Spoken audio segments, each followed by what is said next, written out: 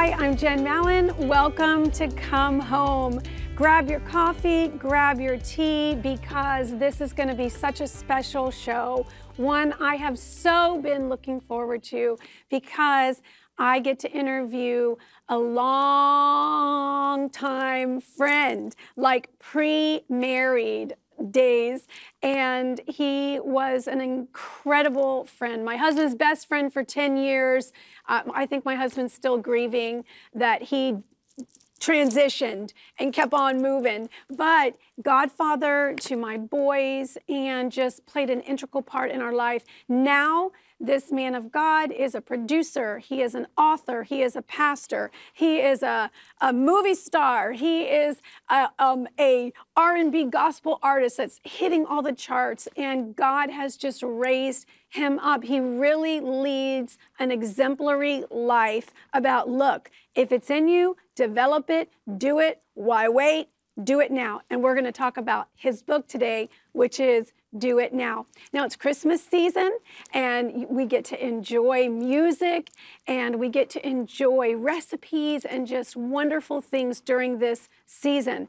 You know, we are going to talk about friendships today, relationships, the body life, community support, and one beautiful example of an incredible relationship where they supported each other is Elizabeth and Mary. You know, Mary had just been learned a huge secret. God confided in her, and she said yes, but she needed support. God never called her to do it alone. She ran to the safest place she could think of, to her Aunt Elizabeth, and Elizabeth embraced her. Here she was, a young girl, and came and poured her heart out. Elizabeth believed that she had had an angelic encounter. Elizabeth wasn't jealous that Mary was a teenager, the Immaculate Conception, all the prophecies. And Elizabeth started singing, Mary, Mary, God's favor is upon you. Above all women, God has chosen you. Mary, Mary, your child is destined for the highest praise. She embraced her. She created an environment. She loved her. She supported her. And you're going to hear all about that in today's program. But we're going to run over and get a quick hack from Dr. G. You're going to love this.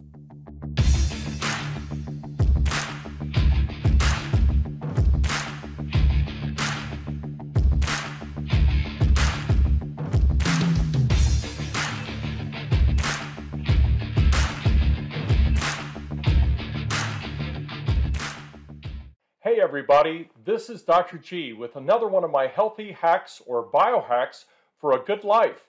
I'm also called Biohacker USA, and I'm the medical doctor at centeredforlife.com, the holistic Christian healing ministry in St. Simons Island, Georgia. Did you know that the gut is often called the second brain? Believe it or not, we have two brains. The first brain is our central nervous system and consists of our brain and our spinal cord. The second brain is our enteric nervous system. It consists of a series of nerves and sensory endings and cells that are in our digestive tract. This second brain is able to communicate with our first brain and sends feelings of uneasiness, discomfort, queasiness, and nausea. Even low emotional or anxiety states can be communicated by our second brain to our first brain, like those butterflies that people describe. It's part of a complex feedback loop that God created in us. Within our second brain and within that digestive tract, there are cells that can produce 95% of the neurotransmitter called serotonin that we need for feelings of emotional well-being as well as for healthy bowel motility. They produce this with the help of the healthy bacteria that live there. Not only that, did you know that the gut also houses 70% of our immune system? We have collections of lymph node tissue where our fighting cells are stored. The rest of our immune system resides within other organs of our body, our blood, and our bone marrow. So, knowing these two facts clearly, the gut is very important for us to take care of. The bacteria that live in our gut is like a garden. We call this garden in our gut the microbiome. This is just a fancy name for the bacterial flora that lives in harmony within us. We actually have more microbial DNA within us than we have human cellular DNA. Isn't that incredible that there are 10 times as many microbes in us than the 37 trillion human cells that are in our body? Wow! God created this balancing act. So, what would you feed your garden? Would you give it good soil and fertilizer, or would you pour pesticides and chemicals on it?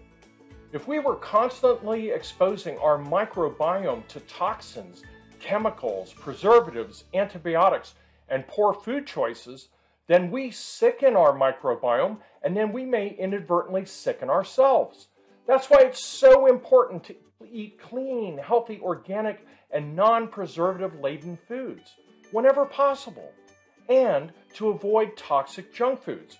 We also don't want to feed our gut bacteria too much sugar or carbohydrates because they become overworked and then they produce irritating acid and gas, and that can be uncomfortable.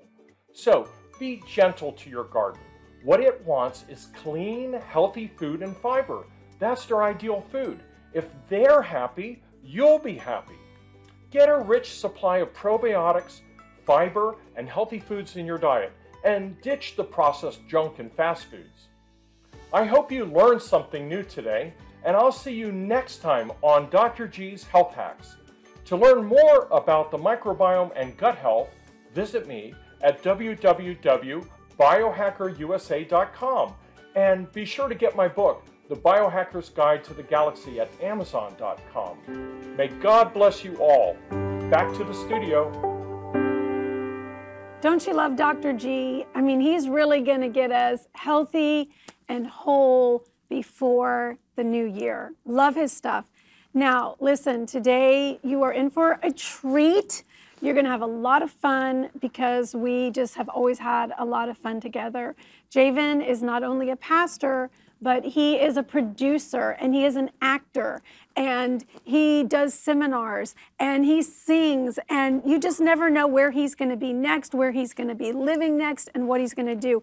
Truly and honestly, God has called him to take the arts and entertainment mountain, and he has put him in so many different places and spaces because he trusts him.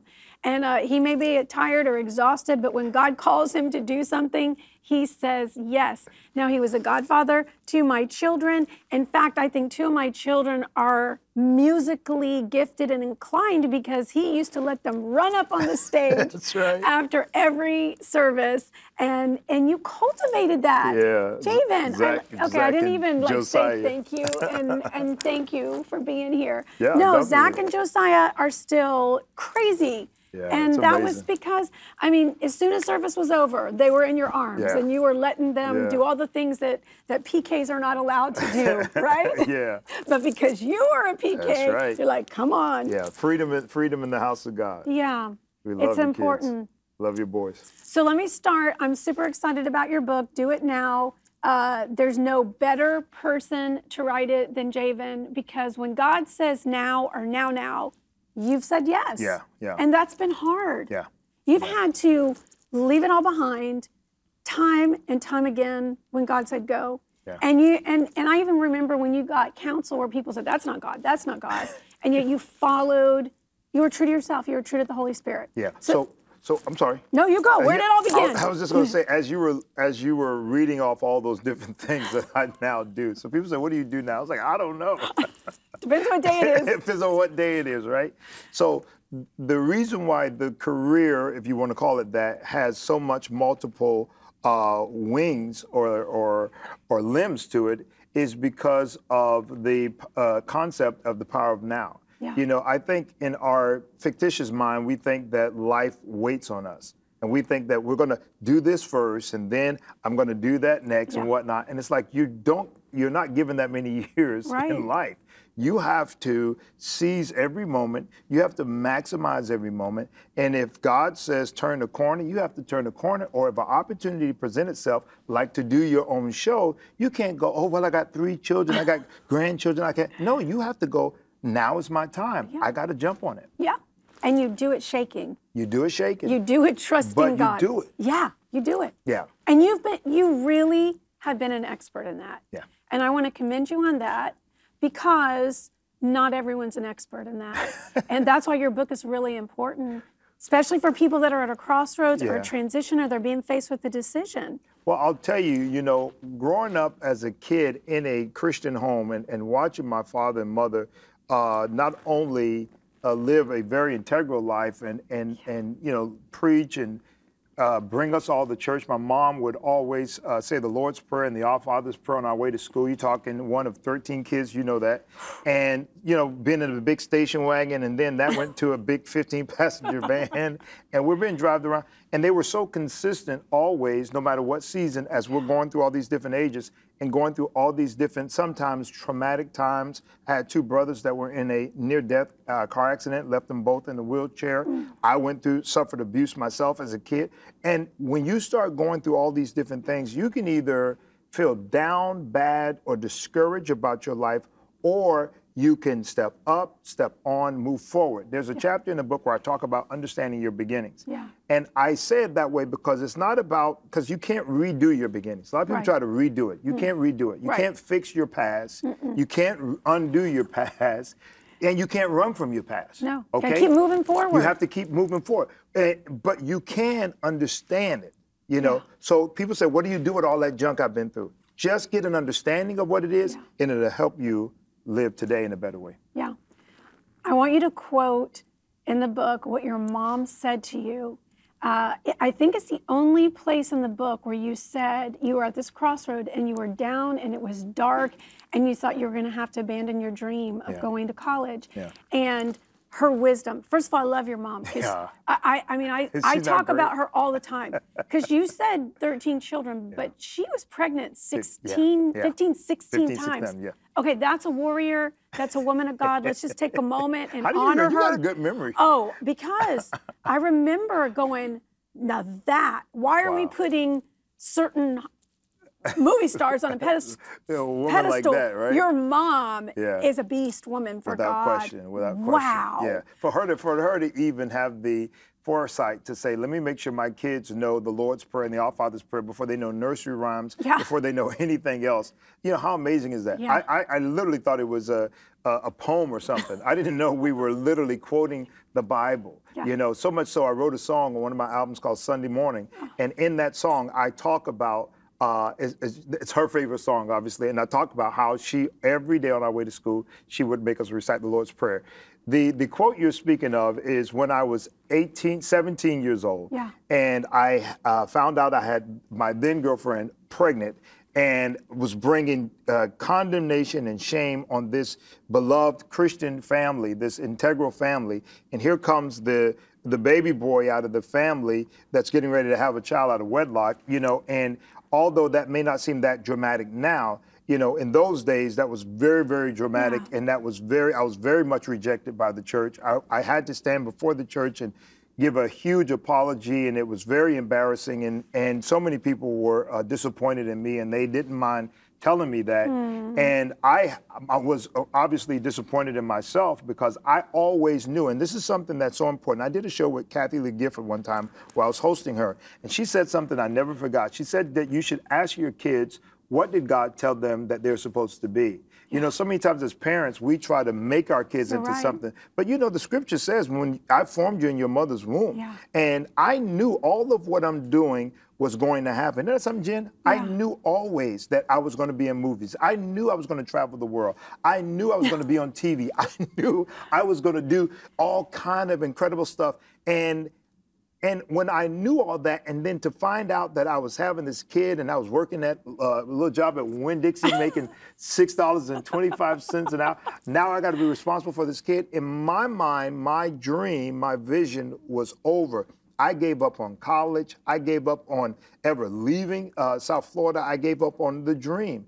And you're talking about a serious bout of depression, a heaviness, a serious heaviness and a darkness, like looking through a tunnel and seeing nothing. And I'm sitting at the breakfast table with my mom, and it's thick. You can imagine it's thick in that house because my dad was upset. You know, he's the bishop. He you know, just to walk through there was just it was a nightmare, to be honest with you. And there I was, like, just, you know, trying to sneak around, didn't want to see nobody, and it was at the table and it was so quiet. I tried to get up. I would get up early to eat so I could leave, so I didn't have to see nobody. And I'm sitting at that table, man. I can see it like yesterday. And I'm sitting at that table by myself, and my mom comes to that table, and she looks at me, and she could tell her little baby boy is down. He's down for the count. And she says to me, she says, Javen, she looked at me, and she held my head up, and she said, nothing changes. Yeah. She said, nothing. That's all she said. She didn't explain. She didn't go into much. She just said, nothing changes. She said, everything you are supposed to do, you're going to do it. You're going to go to college. We'll take care of this baby. We'll figure it out. But nothing changes. She doesn't know. I don't know if she ever knows to this day, but that was the revelation in that now moment that released all of what you see today. It launched you. It launched me. She was saying, do it now. Do it now. That's what she was saying to you. She was saying, get up, move, no matter how you feel. You may not know, you may not see how. One of the things that happened in that time that was so strategic, when she said that, I applied for all these different schools. I get a chance to visit Lee University, Christian College in Cleveland, Tennessee. While I'm there, the Holy Spirit speaks to me. The only reason why I went was because I was just trying to get away from all the embarrassment at home. Right. A cousin of mine said, hey, listen, you want to come ride with me? I'm getting ready to go to college. I was like, I'll go anywhere. Yeah, get me out of here. Get me out of here. So I'm on the campus, and God speaks to me and said, this is where you're going to go to school. I go back home, tell Mom, this is where I'm going to go. I tell Dad, this is where I'm going to go. He's like, I don't have no money for that school. I don't know. I'm like, don't worry about it. I'm going to. Long story short, I filled out the application. I filled out the Pell Grants, the loans, student loans, all that kind of stuff. Didn't hear from nothing, but got accepted into the school. True story. I left. My dad put me on a one-way ticket to Cleveland, Tennessee. I only had $100 that I put for the down payment to hold your room. Yeah. That's how you hold your dorm room, the $100. Yeah. Then you go through the process. You know, college. Yeah. I went through you sign up for all your classes. There I am sitting in the mountains of Tennessee. Everybody's with their parents. It's a predominantly white school. I'm probably the only black kid there. So here's this little black boy in the mountains. In the mountains of Tennessee. Never been, you know, I mean, totally. You're an island boy. Yes. Floridian, Caribbean blood. Multicultural, Spanish, Jamaican culture. And I'm sitting up here in this, you know, predominantly all white southern mountains. And I'm sitting in, so you got to picture this. So everybody's with their parents and I'm sitting there by myself. You got to have ridiculous faith. You got to be crazy. I'm sitting there, and everybody with their parents and, you know, their checkbooks and whatnot, and I'm signing up for all these classes, Jen. I have no money. I have not gotten approved for anything. The last person you got to see is the cashier. You got to see the person to pay. And the lady said to me, how are you going to pay for this? You know, I looked that lady in the face and said, my father is going to pay. She thought I was talking Your about natural father. She said, well, where is it? I said, well, it's coming. I said, it's coming. That lady said to me, you got 45 days to pay for the, you know, if you don't pay, we have to send you back home. I said, that's all I need. For 45 days, I went to the financial aid office. You ever see The Color Purple where Silly went to the mailbox and say, anything come for me? Yeah. Every day, man. Once classes were over, how are my Pell Grants? Anything, did I get approved for anything? Did I get approved? So much so till one day when I probably like the 44th day, God is so good. Of course. 44th day, I go in there, everybody's standing up, they're clapping, they're cheering. I go, what's going on? Come to find out, there were so many people that didn't collect their scholarships, that didn't show up for their Pell Grants, that didn't show up for extra money. And because I had come to that place every day, they knew me by name. They said, Mr. Campbell, we're going to give you all this money to pay for my first. I walk out, tenacity, persistency. Show up. I talk about that in the book. Yeah. You've got to show up. I say opportunities are not lost. Somebody else just takes them. Sometimes you may not feel like it, but if you just get there, get back in church, get back in the flow of things, take the meeting, answer the phone. You know what I'm saying? Get in the word. Get it, and you'll get, 4 years later, I walked across the stage. I was one of the speakers at my graduation, and the rest is history. Yeah. Now moments. Yeah, and you know what? That taught you how to walk by faith. Yes. Because how many other times, it was like the Holy Spirit was training you at 17. Yeah. And then how many other times did he say, over and over again. Walk away from it all. Over and over again. And you know that. You know, I left Tampa some 20-something years ago and literally packed whatever I could. Made no sense. Made no sense. 10 years, we had a team, we put things on the map, we made things happen, we were all young and dumb and green and naive and loved Jesus, and And while things were at its height. Right. It was good. He told you to walk away from something good. Walk away from something good. Packed whatever I could, put my little, had a little BMW at that time, put it on the back of the trailer. This is before Wi-Fi. This is before, you know, GPS. I mean, that's crazy. Y'all, I'm telling you, man, when God says do it now, you got to do it now. And you've got to learn to have that type of tenacity, that type of faith. I literally looked up different Holiday Inns along my journey. Had never been out west before in my life. Here I was driving from Tampa through Louisiana, through Texas, you know, just driving over. And I get over to Los Angeles, California. I park the truck in a parking lot with the car attached to the back of it. I'm living in the Holiday Inn for 2 weeks on Ventura Boulevard in Studio City with faith, a dream, and excited about a new beginning. You have to learn how to turn the corner. It's very big. I talk about this very big in the book. One of the things about the power of now is you've got to learn how to release at a moment's notice. Holding on is going to get you in trouble. You have to, what we call pivot. You have to be willing, because life does not, I don't care how you want, one of the reasons why some of us are in trouble is we're still trying to stay in control. You've never been in control. I talk about it in the book. Control is an illusion. You know, God is in control. You're not. You know, and you just need to take your hands off. And when he says turn, turn. I don't care how good or bad it looks. You have to be willing to move. And when you do that, doors after doors after doors will open for you. Yeah, they do. And listen, because you've done it, you have been a life coach to celebrities. God has put you with all these people. And then your light gets to go shine. Otherwise, you have been a living epistle read by all men. And God has put you, you know, undercover in the greatest places and spaces. I remember when the boys were so proud when you were on One Night with the King. They would always fast forward it to your part, and then they would rewind it. I think we broke like a VHS and a DVD, and because they were so proud. And, you know, in their little minds, they just didn't understand how, but Mommy, I thought he was singing and he was a pastor and he led, you know, the young adults and he did this and now he's, but you shifted.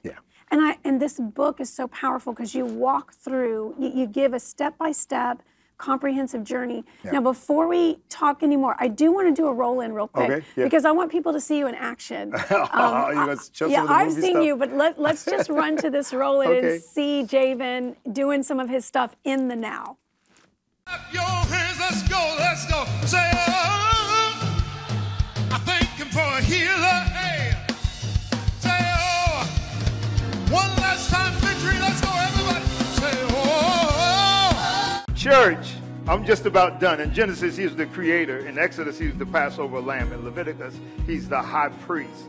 In Nehemiah, he was one who restores what is broken. In Psalms, he's the songs in the morning and in the night.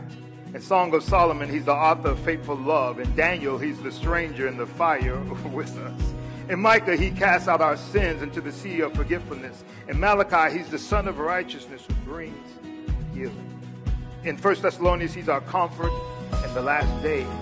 In Hebrews, he is our high priest. James, he's our mature in our faith. In 1 John, he's the source of fellowship. In 2 John, he's God in the flesh. In 3 John, he's the source of all truth.